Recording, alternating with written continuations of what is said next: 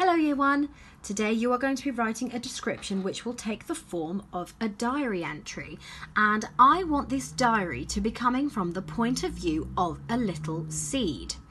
Now you can use the sheet that I have given you in your work pack, or you can write it out from scratch into a book or a piece of lined paper just like I have done.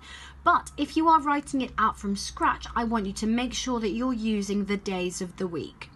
Have a look at the way I have started my diary entry. On Monday, I got a new home. I was put in a nice new orange pot with lots of soil all around me to keep me warm. I got a nice big drink of water and was left out in the sunshine. Okay, first thing to notice, Year 1, can you see how I am using the word I am saying I got a new home. I was put in the nice new pot. I'm pretending like I am the seed. I'm not saying the seed, I am saying I and me. So that's how I want you to write your diary entry as well. Let's have a look at Tuesday. On Tuesday, a little shoot sprouted from my seed coat. It slowly grew deeper and deeper into the soil, and I got lots more water and plenty of sunshine to help me grow.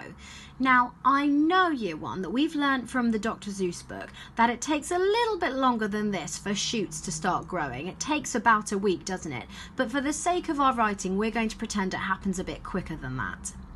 Did you notice in this next paragraph that I've borrowed some technical vocabulary straight from the book?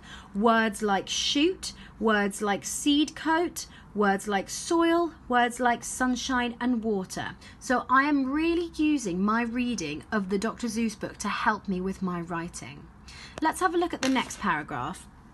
On Wednesday, I got a small stem. My stem reached higher and higher until it poked out of the dirt. The gardener got very excited when she saw me. Now, in this paragraph, Year 1, I want to point out that I'm using a range of punctuation.